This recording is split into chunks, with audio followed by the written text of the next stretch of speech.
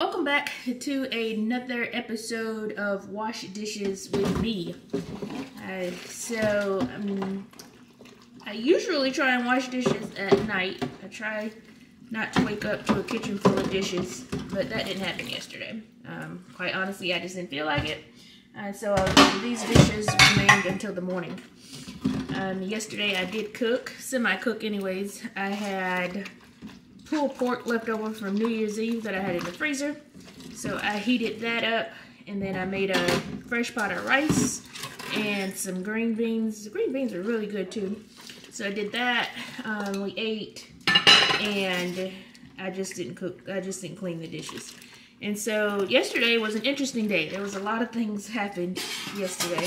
Not necessarily bad things, that's just the life of an entrepreneur. You don't know who's gonna quit. You don't know how new employees are gonna be. You don't know how some meetings are gonna go. You just have to go with the flow. And so yesterday was interesting. Literally me and my IT business partner were probably pulling out drinks about 3:45. And so, yeah, that was a tad bit too early to get started. And, yeah, I went to sleep. Well, actually, I had several phone calls. And this is not me. I don't spend a lot of time on the phone. But yesterday, I probably was on the phone outside of meetings for about 2.5 hours. And so that wiped me out. And, of course, I was mindlessly eating popcorn and sipping wine. And so by the time that was over, I tried to do some cardio training, but that didn't happen. I kind of fell asleep, and next thing you know, it was about 9:30 last night when I woke up. So when I got up, I was gonna turn the computer on and start working, but again, yesterday was a big I don't feel like it. I was drained. So I watched some Netflix. I watched Fool Me Once. I think I've got 2 episodes left. So I do want to finish that, but I may not this weekend because, I may finish it tomorrow. It is conference weekend, so conference season has started back up for me. It's funny because last year when we met for our business meeting, I wasn't going to do a lot of conferences this year. I had actually cut it down by about half. However, some things have changed, and I think I need to do more marketing and more conferences, and just get my name and the company name out there and what we do on some of these other platforms.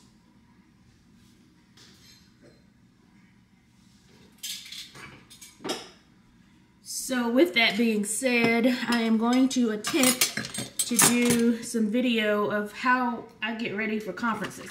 You know, people always say, oh, you all over the place, you having such a good time, you know. Yeah, and that is correct. I do have a good time when I'm there, but it's not all personal, y'all. It's business. And so you've got to do a lot of skinning and grinning with potential clients, prospect clients, some of them that are your own clients, but those are fun because you've already gotten to know them. So we are taking one of our clients out to dinner on Monday night while we're down there for the conference. So I'm looking forward to that. They're a great bunch of people. So we're looking forward to that dinner. But then you have to put all of your stuff together, all your promotional items. And so one of the things is I like to be creative. I don't like just to have a regular booth or a booth that's got all this fancy stuff in it, which I do like fancy, especially if I'm the one perusing the booths and picking up all kinds of swag. However, when it comes to my own booth, I like for it to have something of value. I like for it to be aesthetically pleasing, but also have something of value so that when you walk away from my booth, you're like, man, I'm really glad that I stopped. And it wasn't just because I've got cool swag, which I do. So tomorrow's conference is actually going to be at Riverbank Zoo in Columbia, South Carolina. And it's supposed to be like 10 degrees here in the morning, which is totally unheard of. I am not, I don't particularly like being out in the mornings because I don't like getting up early. And we'll talk about the 5 a.m. book and me trying to be a part of that club later, or on another video actually. And so anyways, that's in the morning. I think I got to be there at like 8:15 to set up. And so I stopped by the office yesterday and got all my stuff put into this long suitcase, which you'll see later. So I've got all my promo items in it. It's Indie Docs, and it's all independent physicians. I'm thinking they're all just in South Carolina, but they could be all around. I don't know. The guy who's over it, the physician that's over it, hit me up on LinkedIn about sponsorship opportunities. So originally, I had them hooked up with Medipreneurs because I'm on the planning committee, and they did a sponsorship swap. So they're going to sponsor Medipreneurs, and Medipreneurs sponsored them or set up an exhibit booth. So they just switched them off. I'm hoping several of them sign up for Medipreneurs because that's what it's all about, is collaborating, trying to get more physicians, pharmacists, nurse practitioners, PAs, health coaches, everybody just involved with Medipreneurs and innovation in healthcare.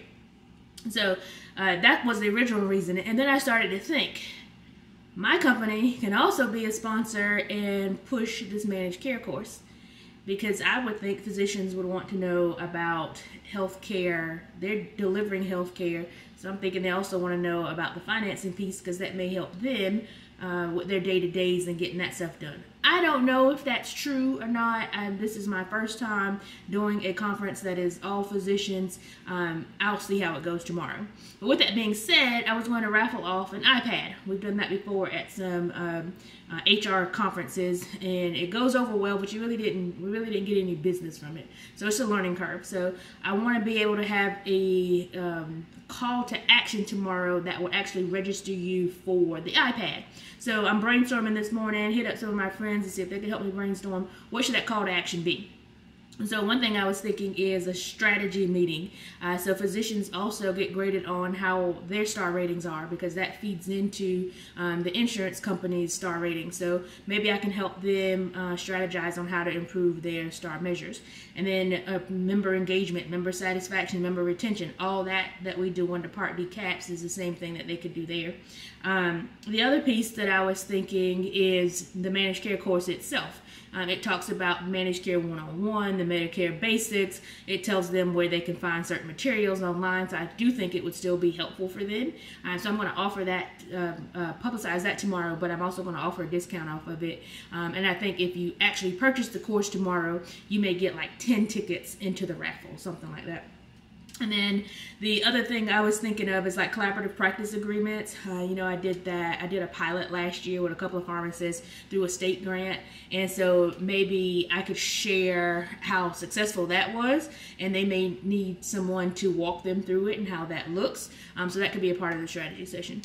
So those are some of the things that's running through my mind. And it's just tomorrow. So I've got to pretty much get it together today. If I have to have anything printed, send that over to Staples. I don't know.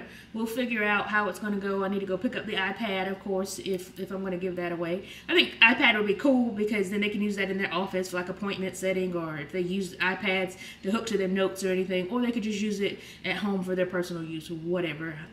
But everybody likes nice, flashy, fancy gifts, and so if that's going to bring traffic to my table, and then once they get to my table, it's aesthetically pleasing, and I'm offering something of value, I should have a total package. So that is the plan, and yeah, we're going to see how that goes tomorrow.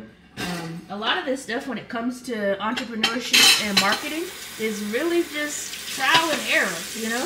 What works for one person and what works even for a success for one thing that we did may not necessarily be successful for another company. So you really just have to play it by ear, and you also always have to be looking for opportunities. So, you know, what do I have?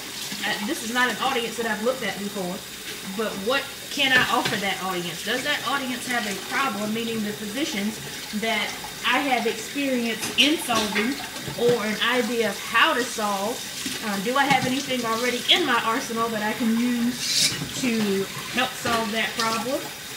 If I don't, do I have an idea where I can pitch to them and then build it?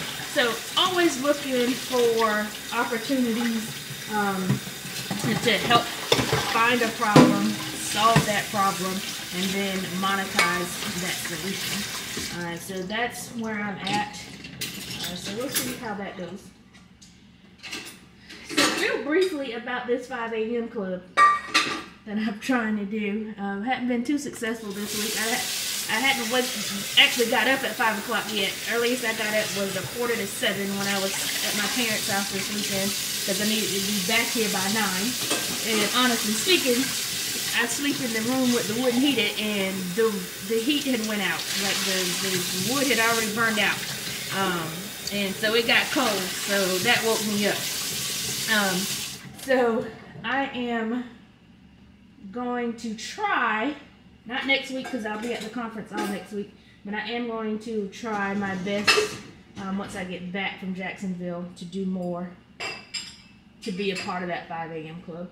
And basically I'm doing it because this year is going to take, I need massive action to get my goals completed. And everybody gets the same 24 hours in a day. It's what you do with them. So I'm going to try and help maximize out my time by trying to get up earlier. So that's really what the goal of that is. So just like that, I am finished washing dishes. I don't even feel like it was that big of a deal because I was talking. So that was pretty cool. So that's it for this episode of Wash Dishes with me.